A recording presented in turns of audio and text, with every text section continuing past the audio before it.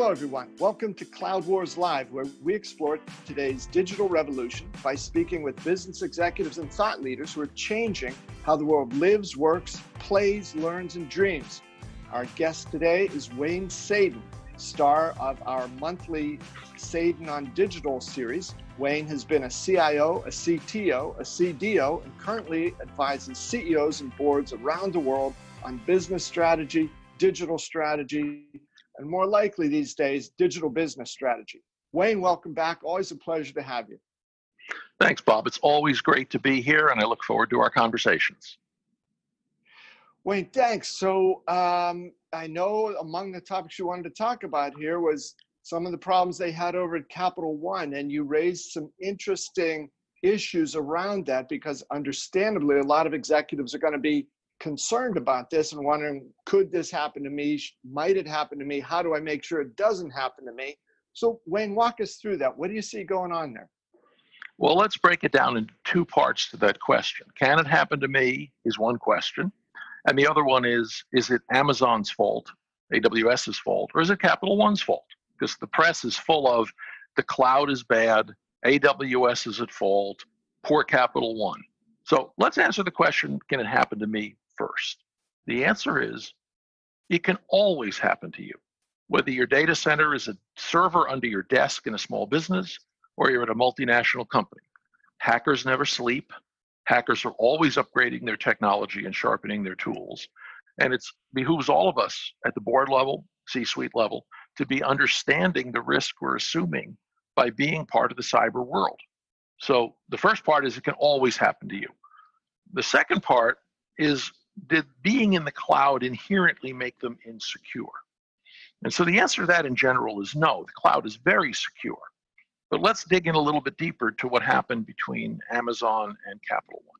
So without getting into technical details, a former Amazon employee, which at this point seems irrelevant but may not be, was able to use what's known as a well-known feature. So Amazon has these addresses you can send a request to. Hey, I need a question answered. Tell me the answer. And because Capital One misconfigured their firewall, a firewall being the service, the software, hardware that protects their network, the evildoer was able to say, give me this information. And the firewall said, sure. And then using one piece of information to get another, the person was able to walk the security chain and ultimately dump customer data. Now, is that Amazon's fault? People in the press are saying, well, Amazon had this well-known vulnerability, this well-known address in their system that you could ask questions of. So I'm going to put it in completely different terms because we can talk technical stuff all day. Let's say you rented a warehouse and it's got a fence around it. You're a business, I got a warehouse. I got a fence around it. See the fence? I rented a building with a fence. And let's say the vendor says there's an easement in the back of the fence. And so I run power lines through it for the power company. So you know that it's an easement. It's a well-known hole in the fence. And let's say you're driving trucks through that. You're driving trucks around. The easement is so narrow you can't get a truck through it. You're perfectly safe.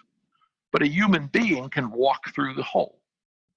So if you bought this, leased this property with a fence around it with an easement, and somebody walks through the easement and opens your unlocked warehouse door and steals all your stuff, is the person who rented you the warehouse liable?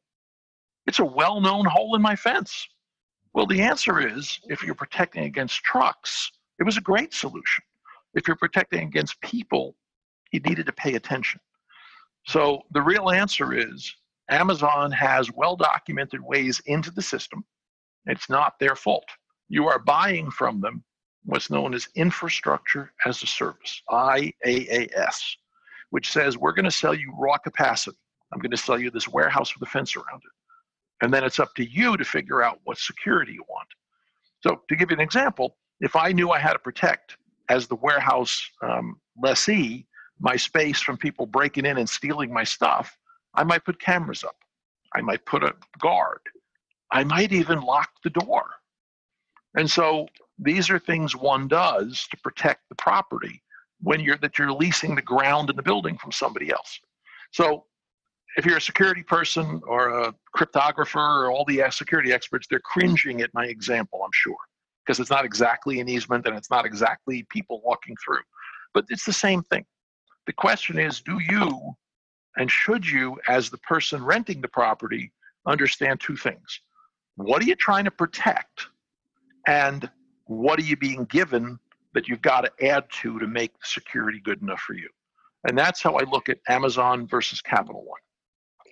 So Wayne, I guess part of what you're saying there, in some cases, it's a variation or a version of the old buyer beware notion, right? And we've seen this so often that certainly the tech companies have a lot at stake here, and they have a lot of responsibility in this. But there have been so many instances where the business customer that is using certain technology hasn't kept up with the patches, hasn't kept its end of the hygiene equation sort of up to snuff. And is there any parallel here with that? Is that part of what you're saying? Well, yeah, we've talked about hygiene before, and it's a notion that is very important in cybersecurity. And for people that haven't seen the earlier installments, hygiene just says keeping stuff spruced up. It's the analogy is keeping the place painted and making sure the hinges are oiled in your door, doing the maintenance in your chemical plant. In cybersecurity, it means making sure you've got the vulnerabilities that are well known and already discovered, patched and secured. So if Microsoft or Salesforce or whoever sends you a patch, put it on. Don't wait 6 months, don't wait a year. And that means you've got to be ready to do this work in the cadence that needs to be done. So hygiene is an element, and what actually happened, as it's reported in Capital One, is they should have turned off a whole bunch of features. When you go ask the question of this Amazon service, tell me some information, what you should be doing is saying, only tell me this answer. There's a name for that too in security, and it's becoming very trendy, and it's very important. It's called zero trust security. Microsoft has a different name, conditional access, but it's the same thing. It says, the only answer I should give is based on who the questioner is and where they're asking the question from and why. So the way a traditional firewall works is, if I'm here and you're there, the firewall says send a message between them. We're only looking at where you are. I'm a laptop computer and you're my server, it's okay. But conditional access or zero trust says a firewall should never be able to ask the customer data to tell it about itself. The firewall is only there to protect the security. Why would a firewall ever want to know where the customer data is? So you would set up a rule that says, who can ask for customer data?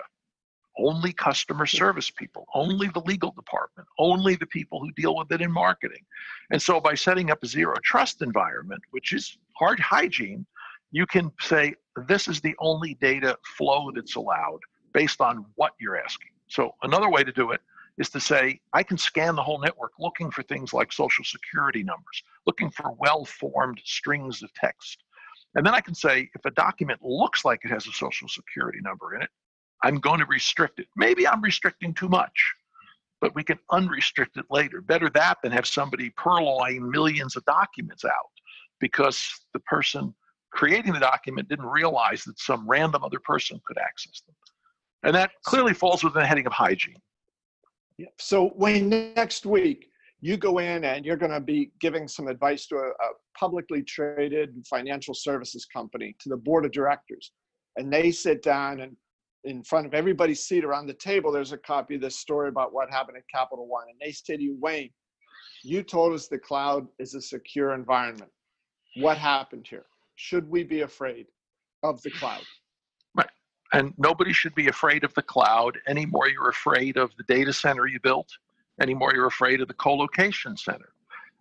One of the things I say to clients all the time is you can outsource your hardware, and you can outsource your software, and you can outsource your process, but don't outsource your brains. Don't say the cloud is the answer to my problem. It's not panacea, it's not magic. I once heard Larry Ellison at an Oracle customer forum at Open World say about 10 years ago, 12 years ago, it's not a cloud, there's really a server there somewhere. And that's Ellison at his best, but it was kind of funny sounding originally, but then I thought, for the people who think the cloud is magic, that's a real wake-up call. And so if you're the board or the CEO, recognize that moving to the cloud doesn't mean I get to fire my cybersecurity team.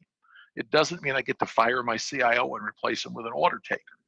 You still got to be managing the assets of the company actively to protect the company from the risks and also to seize the opportunities. So I think that's very, very important if I was advising these companies. First of all, I worked in financial services for almost 30 years. They have a very sophisticated security program, not just cyber.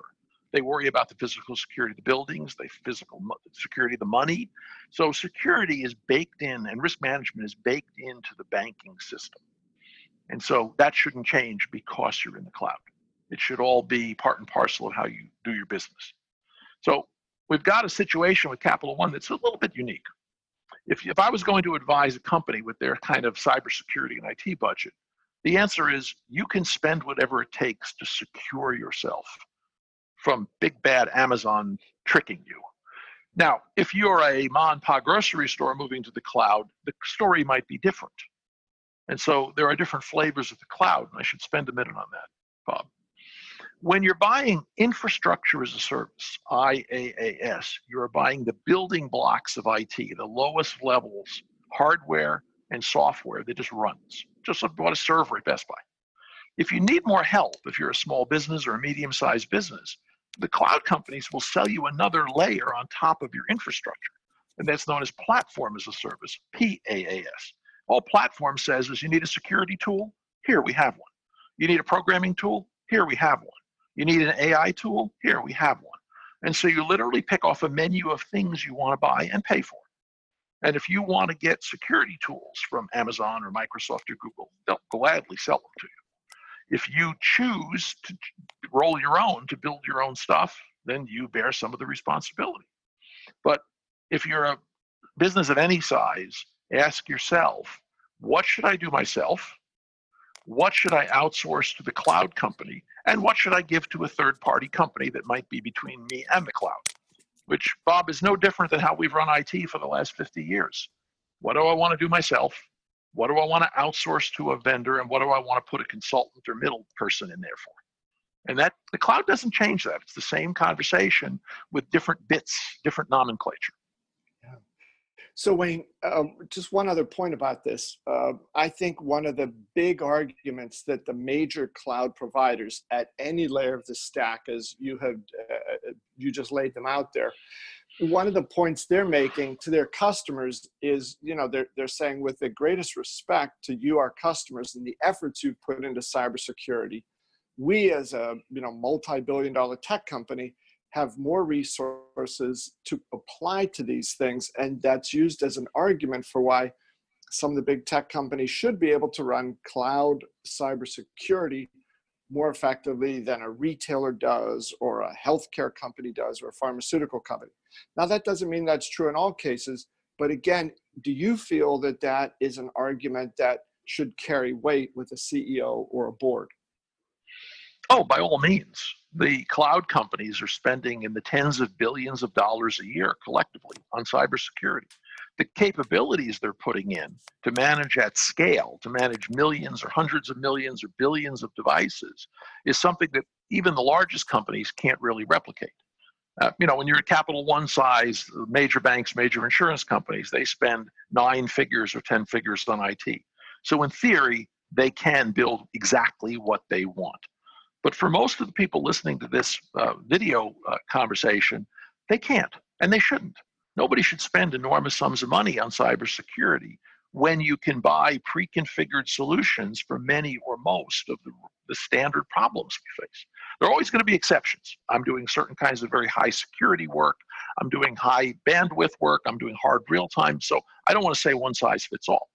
But when I look to a cloud provider, the question is, do I want to buy the commodity, the infrastructure layer, or do I want to be taking advantage of their platform? So if I go to Microsoft, or I go to Amazon, or I go to Google, I want to engage them at the level of what is your basic security? What is your basic identity and access management? What is your basic, there's all sorts of security acronyms, and I can run through a bunch of them, but it's irrelevant. How do we look for, well, first of all, how do we prevent a threat? How do we keep it out? That's number one. Number two, how do we detect it when it's happened? There's a thing called dwell time. How long does an average virus or piece of malware live on your network before you catch it? So the first line of defense is don't let them in. The second line of defense is when something weird happens, an anomalous event or a series of related anomalous events, when do you start flashing the alerts? And everybody said, by the way, Capital One did a terrific job. As soon as they noticed these discrepancies, they were already starting to look for what's wrong here. And so an AI might have looked, and then a human being might have looked. And so it didn't take them very long, I think, to figure out the problem, but they'd already been penetrated and the horse was out of the barn. So if you go to the cloud companies, you can buy threat prevention, you can buy threat detection, you can buy endpoint tools, you can buy a thing called security event management that says, if it's Tuesday and you're coming from Belgium and you're doing that, that doesn't look right. But if it's Thursday and you're coming from Paris, that's pretty normal. And that's the kind of things we have to look at in our networks. We have to be correlating events, some of which may be physical. Somebody is at a spot, a physical office or a location. An event happens, that some physical thing happens to your company, and then a digital thing happens. And so we've got to start putting these together and looking for patterns. It's like the old beat cop. They would walk the neighborhood and they would kind of look around and say, everything's quiet around here. And then we got away from that, and now it was kind of, we're going to look at the data or wait for people to call us. And so a lot of the tools in cybersecurity are, I just thought of this as we're talking, the beat cop who knows the neighborhood. And when something looks funny, they may not jump into action, but they're going to start looking around a little harder. Why is this look funny? Why is this in a different place? Why is it, it looks like it should look in the middle of the night, but it's the middle of the afternoon. And that's what we can get. So Wayne, those are great points there. And let me shift this over a little bit to money. They come to you and they say, Wayne, you've seen the budget. Are we spending enough on cybersecurity? And I know this varies company to company, but in your general experience, do you find that when it comes to cybersecurity, that budget is the issue? Budget is always an issue, clearly. And whatever you're spending on cybersecurity, I'm going to put on my CISO, Chief Information Security Officer hat for a moment. The answer is always no. Because quite bluntly, if the board asks, they're worried. And so there's always an opportunity to get some more money out of them. But that's not the smartest path. That's not the smartest way to approach it. So we start with the whole question of what is cybersecurity? It's a form of risk. And so there's well understood risk analysis that starts with a process has an inherent risk. If we do nothing, this is what we might lose. And by the way, inherent risk is measured by severity times frequency. So what's the chance of a loss? What's the odds of an earthquake hitting California? What's the odds of a hurricane hitting Houston, Texas? And then we multiply that by the expected damage. What are we going to lose if the event happens? So an extremely unlikely event with a very high magnitude might have a reasonable risk, the 500-year earthquake or hurricane. Now, then you apply a risk mitigation. I've got my inherent risk. I then spend some money to make it less. I put in a disaster backup. I put in a security system, whatever it may be. I put a fence around my warehouse. And then I have what's known as residual risk. That's the risk that's left after I spend time on the security guard or the fence or the door lock. And then we go to the board, and the board should be asked this question. Is this residual risk acceptable to the board? And by the way, one of the factors in risk is insurance. There may be a risk that an event occurs. So a thing happened. The truck got stolen out of your warehouse. So you buy insurance, and that may be good enough. Now, if you're dealing with personally identifiable information, if you're dealing with HIPAA, if you're dealing with Sarbanes-Oxley failures, where there are significant public relations, public policy, or audit issues, the risk may be very high. But normally you would assign a numerical risk number, and the board should be very good at saying, if the risk is X to start, $1 million risk, and you want to spend $100,000 to reduce that to $500,000, and we can indemnify that $500,000, that's a rational investment. But if the risk is $1 million and you tell me to take it to zero costs $4 million, that's a dumb investment. And unless there's a mitigating circumstance, some other reason you'd want to do it non-financially, the economics should rule. So if I'm going to a board, the question I'd always ask them is, what are you comfortable with? What is the implications of different types of risk? Again, if a process fails and I lose production, I've lost some product in my pipeline. That's one thing. If I lose reputation with my consumers, if I'm on the front page of the Wall Street Journal, that's a very different kind of risk. And so you've got to go to the board and say, here are the types of risk.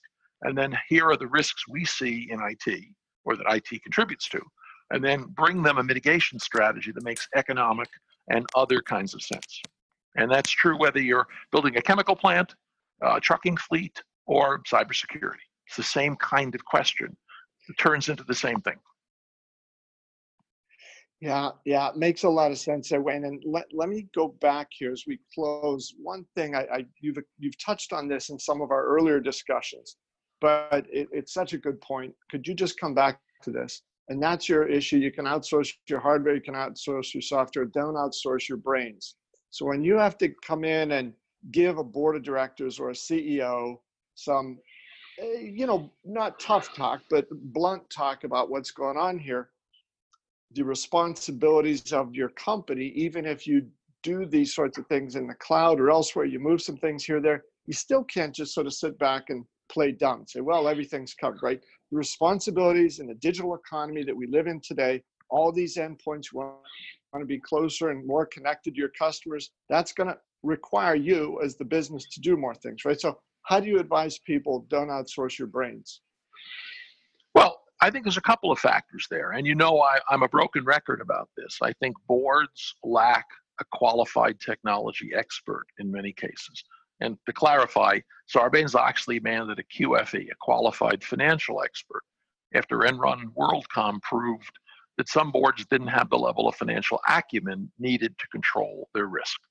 And now, fast forward 18 years, I think boards are starting to need, and some are well past needing, a qualified technology expert, somebody who is not the digital specialist who could design a new product, but who's lived through a disaster planning exercise, who's lived through a virus exercise, who's also lived through the opportunities of what can digitization bring us. So that's one part of it. It's got to start at the board, because as IT move from back room to center stage, they're becoming board level issues. The technology is becoming embedded in our product, and the augmented product we sell, the customer experience, which is becoming more and more important, is a combination of physical and digital. And I want to say something about physical and digital because it ties to this risk. I read an article this morning about somebody's found a way to hack headphones. They can hack a headphone and make them very loud and even melt the speakers in the headphones. So at first I laughed and said, well, just take them off. If somebody hacks your headphone, take it off. But then you think about the general problem. What if we all had smart toaster ovens and somebody could command every toaster oven in America to go to 550 degrees and stay there while you were at work? How many house fires might that cause? There was a James Bond movie when I was a kid. They locked him in a steam cabinet and turned up the steam, and he had to get out. So what's the digital equivalent of that? What if we turned up everybody's thermostat to 100 degrees during the middle of a heat wave? How many pets would we kill? How many wires would we catch fire? How many people who are infirm and elderly would be affected negatively? So as we start connecting the physical world and the digital world, boards and CEOs and C-suite executives have got to start thinking that cybersecurity risk is not, they changed a number on my spreadsheet. It's they made all my trucks crash into the wall, or they made all my forklifts drive off the end of the loading dock. Issues we never had to deal with before. So you've got to really have that knowledge and understanding of what is digital doing to my business process for good and for evil, and be able to manage the opportunity and the risk. Yeah, Wayne, that's a great way to put it. And we know that sort of those dogs are out of the cages now, right? The digital dogs. I mean, we're never going to go back. These things are with us, and that interface, that unification of the digital and physical worlds can bring great benefit, but also some problems. So, Wayne, thanks as always. This is terrific stuff. Very helpful. Thank you very much for this. Always a pleasure. We'll see you next month on Sadin on Digital. Thank you so much, Bob. And I do want to say to everybody watching, if you have any questions, if you have any comments, if you'd like to argue about something, by all means, let me know, let Bob know, and let's carry the conversation on between these monthly installments. Thanks, Wayne. Good point. And for all of you folks out there who are going to help push those conversations forward, thanks for joining us on Cloud Wars Live. We look forward to seeing you next time and next month with Wayne Sadin on Digital.